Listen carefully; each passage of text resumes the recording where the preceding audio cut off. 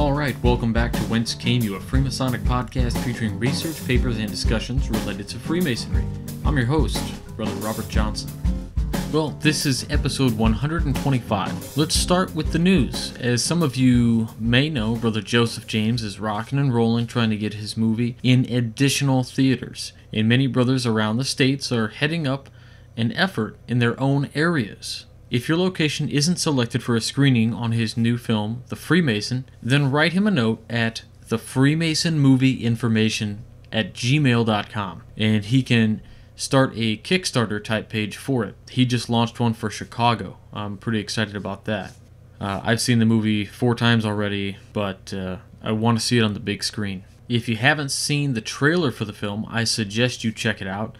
It's the first movie with a Masonic theme that doesn't actually make us out to be the bad guys. It's great. Check out Joseph James on Twitter at Joseph James News, and also follow The Freemason Movie on Twitter for updates.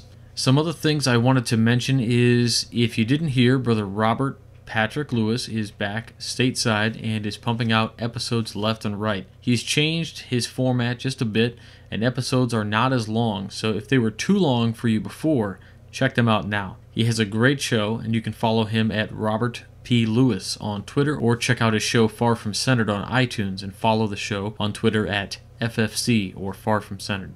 As a Masonic scholar and writer, I find writing rewarding, but sometimes I'm in the mood to write about stuff that isn't Masonic, like history or rant about some stuff. Well, I was asked by Brian Dolch, founder of Iron Mike magazine, to be a regular contributor, and I accepted. The magazine is focused on reforging the American man, and I have to say it's a great site, and I am thrilled to be a part of it. Very honored, actually. Their team of writers, a lot of them are military guys.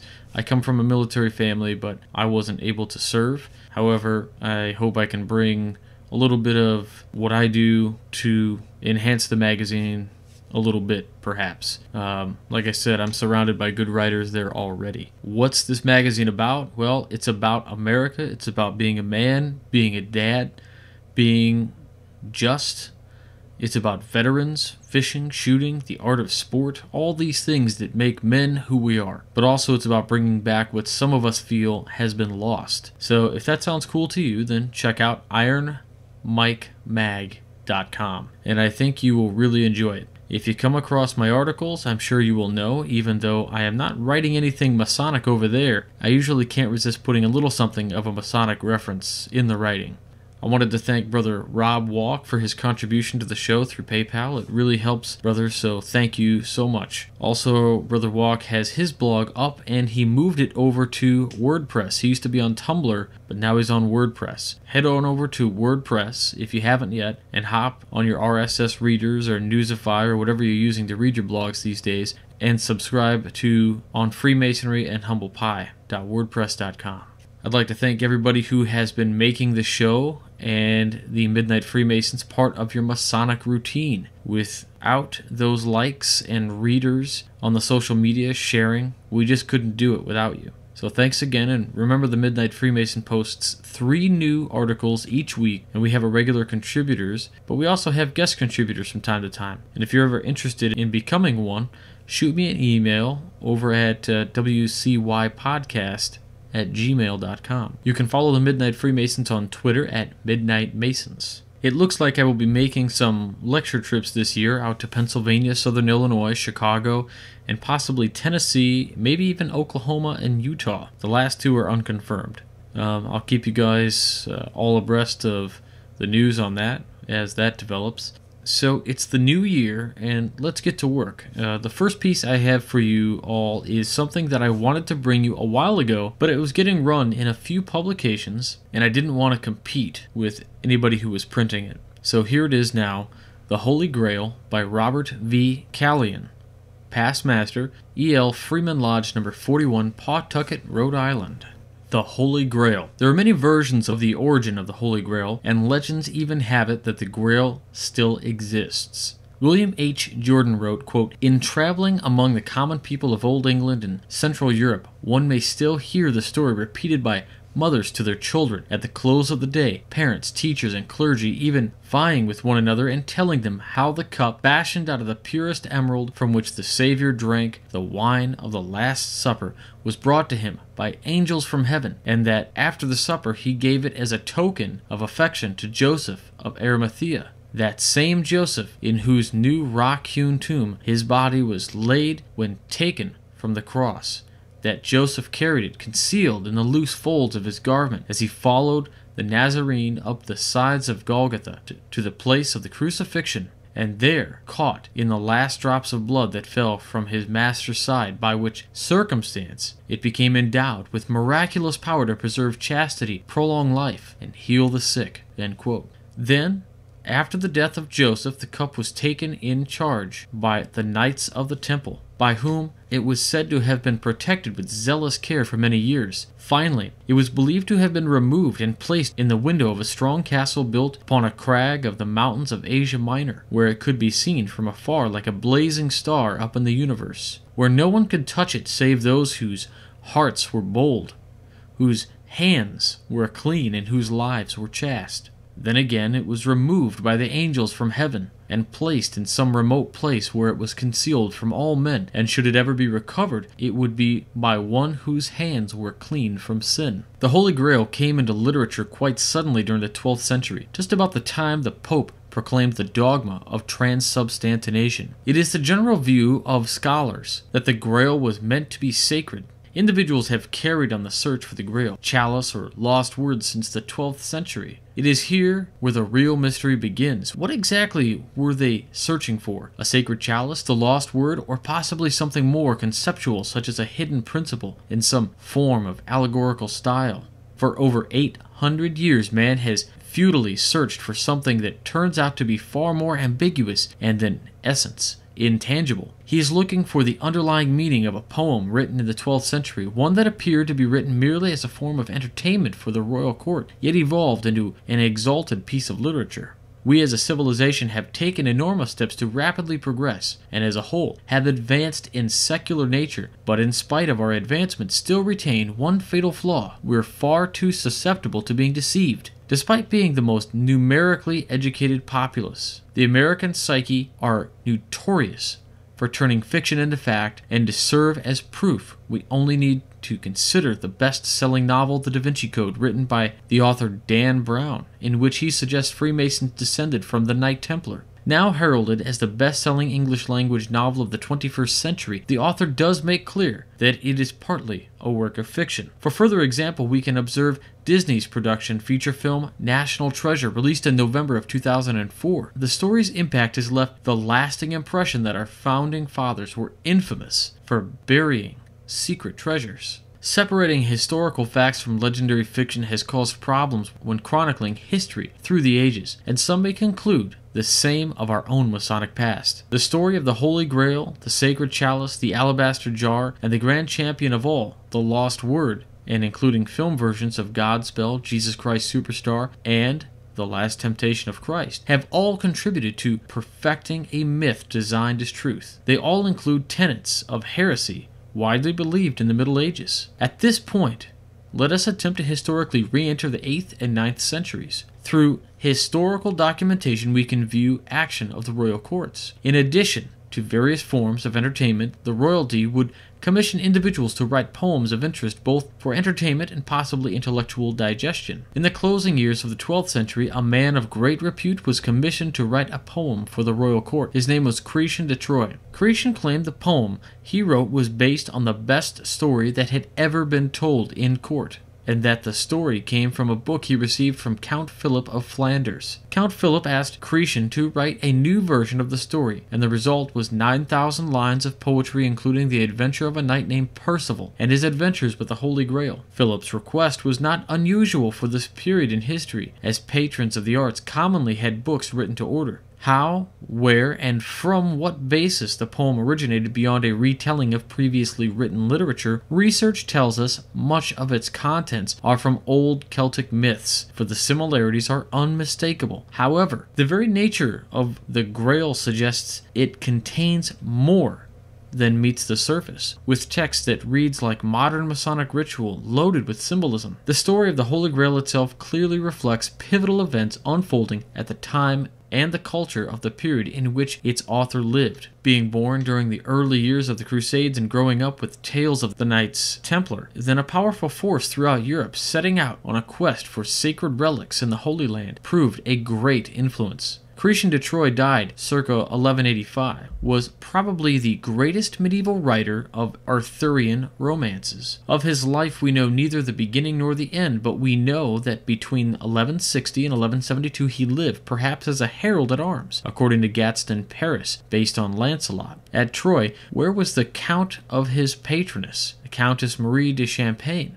She was the daughter of Louis VII and of Eleanor of Aquitaine. It appears from contemporary testimony that the authority of this celebrated feudal dame was weighty and widely felt. The old city of Troyes must be set down large in any map of literary history, for it was there that Christian was inspired to write 4 romances which together form the most complete expression we possess from a single author of the ideals of French chivalry. These romances, written in 8-syllable rhyming couplets, treat respectively of Freke and Enide, Cleves, Yvain, and Lancelot. Another poem, Le Roman de Perceval ou Le Conte du Graal, was composed about 1175 for Philip, Count of Flanders, to whom Christian was attached during his last years. It was left unfinished at his death. It is commonly accepted that Christian based his story on Celtic sources, one such candidate being the story of Peredu, a version of which would be incorporated into the collection of Welsh legends known as the Mabinogion. This would explain Christian's Percival the Welshman. The tales known as Matter of Britain might have arrived in Brittany with refugees from the Anglo-Saxon conquest of England. This migration during the 5th century, beginning perhaps as early as 380, is mentioned by writers such as Nennius, circa 800. Procopius, the Byzantine chronicler, recorded that both Britons and other peoples in need of land for expanding population migrated from England to western Gaul and to northwestern Spain, where they were allowed to settle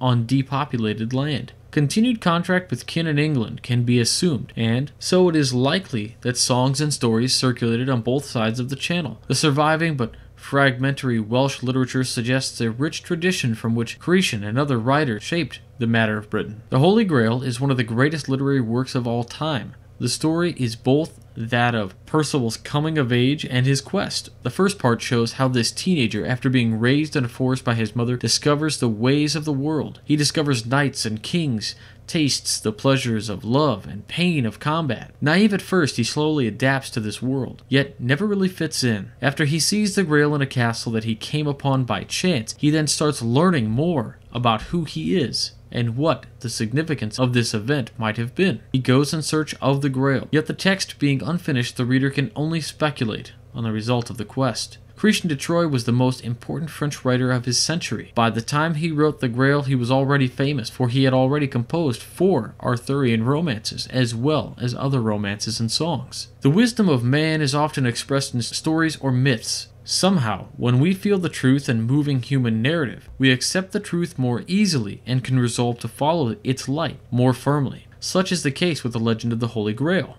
This story, whether fact or fancy, truth or fiction, has a philosophical meaning for all Scottish Rite Masons. In fact, the story of the Holy Grail has appealed to the poet and storyteller through the ages. Nearly 500 years ago, Sir Thomas Malory wrote his stories of King Arthur's court. 400 years later, the English poet Tennyson made the stories live again in beautiful verse in his Idylls of the King. And in America, poet James Russell Lowell made us this legendary material in the story of the dream which came to Sir Launfal during his search for the Holy Grail. The Holy Grail, or Quête du Saint Graal, was the cup which the Master of Galilee used at the Last Supper with his disciples. This cup, or chalice of the Last Supper, is said also to be the one in which the blood which flowed from the wounds of the crucified Master was miraculously preserved. From the romantic writing of Christian de Troyes, many stories have been written, but none more important to Masons, due to the implication within the Holy Grail, which contains the mystery of the lost word. The idea of the lost word is much used in our Master Mason's degree, and the Rose Croix degrees of the Scottish Rite offers a very fascinating psychological touch. The lost word is a lost treasure exactly as the Holy Grail is, and it is in the seeking of it that one grows, learns, experiences, and eventually discovers. The theme is discovering the divine. It has the idea of a treasure hunt for adults, and that is not to be taken up lightly because it is very real treasure the lost word represents. The entire point of the lost word is that each of us must make, quote, every effort must be made to recover it, end quote. The word has power. The word is the Holy Grail of Freemasonry, exactly as its recovery is the significance of the search for the Holy Grail is. This is how many ancient societies viewed this fascinating theme. What we do learn is the understanding of the ancients with the power of the word, certainly a theme Freemasonry also has, uses, and enjoys. It is a most singular fact that even the Grail was thought to be a book, among other things, an accumulation of powerful words. Religious historians explain that the creation of the lost word was caused by God saying, "Let there be light," and there was light, the significance of which is the writer of the Gospel of John, one of Freemasonry's St. John's, condenses both of the philosophies of the Egyptian sages and the writer of Genesis by elevating the word to a position where it has become not merely the most important function of the Creator, but a manifestation of Him. In conjunction with this theme, the word that once existed, having surpassing value, was lost, so a temporary substitute was adopted in its place. But, as the very philosophy of Freemasonry teaches us that there can be no death without resurrection, no decay without subsequent restoration, on the same principle it follows that the loss of the word must suppose its eventual recovery. Mackey goes on to say that, quote, the word therefore we conceive to be the symbol of divine truth, and all its modifications, the loss, the substitution, and the recovery are but component parts for the mythical symbol which represents a search after truth, end quote. Again, expanding yet further, quote, the word with its accompanying myth of a loss, of substitute, and a recovery becomes a symbol of the personal progress of a candidate from his first initiation to the completion of his course, when he receives a full development of the mysteries, end quote. Cretan de Troyes created an epic poem that throughout centuries has proven itself as a literary masterpiece and has offered a foundation from which other exceptional English classics have evolved. He created a legend that has survived through the ages, and as long as man believes, it will live in perpetuity and inspire mankind to soar to greater heights of purity and righteousness. Quote, it will do Masons no harm to search through the tangles and the recesses of their hearts for the Holy Grail, to strive and live in such a want that sometimes in their lives they too may see the Holy Grail, end quote. Additionally, we must search for the lost word as it is here. Only from its great light will we find the secret life, and discovered life must lead to truth in order to be fruitful. Quote, the final theme that the lost word found in our emblematic Freemasonry is the mystery of birth, life, death, and resurrection, end quote. What mote it be? What may this mystery of Masonry be? Again, that was by Brother Robert V. Callion, past master of E.L. Freeman Lodge, number 41, Pawtucket, Rhode Island. And you guys know I always love Grail lore, and anything involving the Grail Hollows or adventures of those sort always pique my interest. Next, I want to say, if you have a minute, check out the website www.wcypodcast.com and click on the support the show button. We moved everything over there. When it loads up, you'll see all the ways to support the show. We have our apps, affiliates with On It Labs, where you can get your Alpha Brain and tons of other great stuff for optimizing your mind and your body. You click through the links and you can even get 10% off by using the promo code WCY. There's a link there to go to Stitcher Smart Radio, since we're on there as well. You can register for free and download the program for free. Use the promo code Whence came you with no spaces, and they send us $1 to help out. It doesn't cost you anything. There's also a PayPal donation button if nothing else strikes your fancy. All the money raised in all of these links goes right back into the show. Also, we have a new affiliate with Brother Juan Sepulveda and FreemasonryArt.com. Unique Masonic gifts unavailable anywhere else, and that's because Juan makes them. From fine art to finely crafted Masonic aprons, this is where you want to go. You can use the promo code WCY for 10% off as well there. And you don't have to click through any special links or anything. You can just go to freemasonryart.com and use that promo code. And Brother Juan has generously put together the affiliate program in order to help support our show. So anytime you buy anything from him and use our promo code, he gives us a couple dollars. So it's a win-win. Next is this week's famous Freemason, Ralph Wilson, who was an American businessman and founder of the Buffalo Bills in the NFL. He was a member of Kill-Winning Lodge number 297 in Detroit. Ralph C. Wilson Jr., born October 17, 1918, of course, was the founder and owner of the NFL's Buffalo Bills. He was one of the founding owners of the American Football League as well, the league that the NFL merged with in 1970, and is the last of the original AFL owners. He is the oldest owner in the National Football League at age 95, and since the death of Bud Adams in 2013, is also the longest tenured, 54 years. He was inducted into the Pro Football Hall of Fame on August 8, 2009. Wilson donated about $2.5 million to the construction of a Pro Football Research and Preservation Center at the Hall of Fame. The facility was named in Wilson's honor on August 13th, 2012. That's it for this week. Remember to find us on Facebook and follow on Twitter at Whence Came You. Please check out our podcast partners, Far From Centered with Brother Rob Lewis, as well as The Winding Stairs with Brother Juan Sepulveda. You can find them on Twitter at Winding Stairs 33 and at Robert P. Lewis. Keep checking back 3 times a week on the Midnight Freemasons for awesome content every single week, Mondays, Wednesdays, and Fridays. Remember, if you're wanting better water, please check out Brother Jeff Koch's business, PB&J Water. Links are on the right-hand side of the page on wcypodcast.com. I also wanted to mention before I go that I signed up for a program that sends me guest requests. Brother Rob Lewis had some success with this, but we will be getting more guests on this show as well now because of it. Right now, there are several guests in the works, including Brother Bill Hosler. We're going to talk to him, hopefully, about the 50-year member series and where he kind of gets the inspiration for those. He is going to be compiling a book for the 50-year member. We're all pretty excited about that. Brother Juan Sepulveda, of course, the producer of The Winding Stairs and the host, as well as the guy behind FreemasonryArt.com. Hopefully, we'll have him on to talk about his artwork and his podcast and find out a little bit more about Brother Juan Sepulveda. We're going to talk to Brother Anthony Mangelli as soon as we can get our schedules aligned. We've had some issues with our schedules. They completely conflict all the time, but hopefully we're going to get it worked out. Brother Rob Lewis is going to come on, and I think that episode's going to be a long one. We're probably going to just sit around and talk indiscriminately about all kinds of things, of course centered around Masonry. We might go off on a tangent here or there. It's going to happen. That's what happens when Rob and I talk, so it'll be a good one.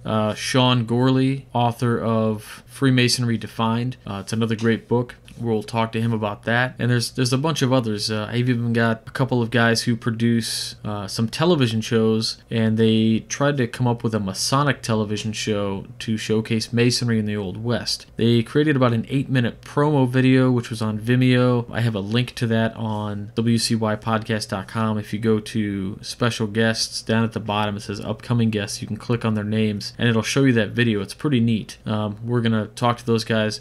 One of them is a Freemason. The other is an expert on Freemasonry. I want to have those guys on together so that we can talk about what we can expect from them. Hopefully, we can get some generated interest in this project because they started this thing back in 2012 or 2011 maybe. So hopefully we'll get to talk to them about their stuff. And again, tons more guests coming up on the show, so stay tuned. Also, if you are listening and you want to be a guest on the show, you can always email me at wcypodcastguest@gmail.com. It's a separate email that I have just for the guests to email me. If you've written a book, you want to talk about esoteric stuff, whatever it may be, shoot me an email. Also, I think toward the end of January, I'm going to be on Gnostic Warrior. It's another podcast. It's very cool. Brother Todd Creason had been on that show in the past. I'm not sure what we're going to talk about yet. He's going to send me some notes about the show, and we'll square that away. And I think we're going to do that show sometime in late January. I don't know if it will be released right after the episode or a week later. I don't know what his process is. But the host, Mo, is a pretty cool guy. I follow him on Facebook also. Always puts up some pretty interesting things. So the Gnostic Warrior at the end of the month. Also, I think I'm going to be on Juan Sepulveda's show at some point. We're kind of working out a thing where he's going to come on our show. I'm going to go on his show, do a little cross-pollination. Same with Rob Lewis. I've been on his show in the past, and I want to have him on our show. So, until next week, stay on the level. For Whence Came You, I'm Robert Johnson.